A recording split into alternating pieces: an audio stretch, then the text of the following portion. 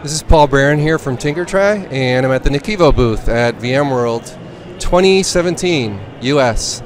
And today I want to talk to Anton. Can you help me say your last name, Anton? It's Shelepchuk. Thank you so much. Or just Shelepchuk. And Anton, can you introduce who you're with? Yes. I'm with Bruce Talley, the CEO of NAKIVO, the one and only. Thanks, Anton. Just wanted to ask you a couple questions about NAKIVO, and today is, what is it, August 28th, right? So what did you announce today? You want to start with Anton? Yes, today we announced NAKIVO 7.2 with some of the new features, which you can see right now. We can run natively on the Asset Store NAS. We have the new features, the calendar dashboard, the SQL object level recovery, and the SQL log truncation. Some of the features customers really wanted, and now we have them, so you're welcome to download the new version of NAKIVO right now on the website. Perfect, and let me talk about that for a moment. So NFR code, trial code, right? So I'm a blogger, many bloggers come to my site, and many people just with home labs testing out software. So can you talk a little bit about trial keys and what you guys do to reach out to both certified folks, blogger folks, and just IT folks in general? Of course, of course. Anyone can go on the website, download the trial key. We have the trial for 15 days, which we can always extend. But for the bloggers, for V experts, for the VMark members, we have NFR license codes, good for 2 CPU sockets for half a year, which they can test for free on 2 CPU socket machines. And we have free editions, which has all the features included, good for several VMs, good for home labs and for bloggers to try the software at home. All right, great. And Bruce, you had some parts of the new announcements and some other screens to show me. If you can give us a quick overview of what the news is.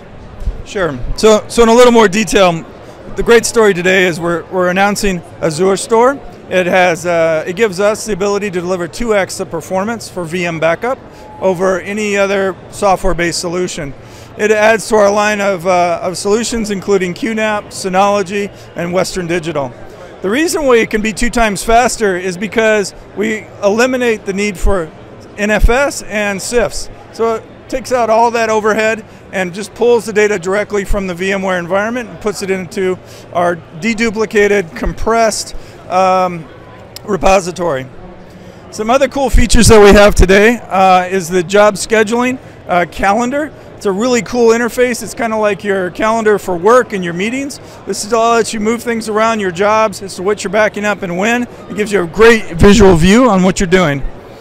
Moreover, we introduce SQL object recovery. You can recover back to source, back to another location. Makes it very easy to back up SQL and recover from it. In addition, we already support Active Directory, Exchange, and files. In addition to that, so your servers don't crash when they fill up with SQL, we actually clean up the logs every time with log truncation. So we have that built in, and it takes care of all this preventative work to keep your servers from filling up with too many log files. So the overall value proposition is install and click, get it up in 1 minute. You can have 2x the performance, and you have global deduplication and compression. And it is working within probably a minute, and you can recover your files, your objects, within 30 seconds. And oh, by the way, we're 2 times faster on NAS devices than any other software that's VM based.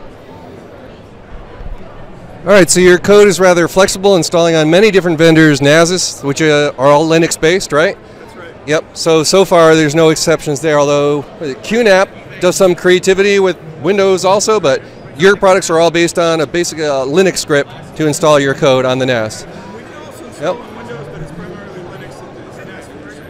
Yep, oh, important point. Yes, you install it on Windows as well. Okay, well, thank you very much for that overview. So in case you didn't quite get that, one of the distinguishing features there is that you install on many different NASs, and that physically separates you from the hypervisor. So you might have a 1 gig or even a 10 gig cable dropped to some of the NASs these days, and it might be at least located on the other side of an office or across a metro park or another other building.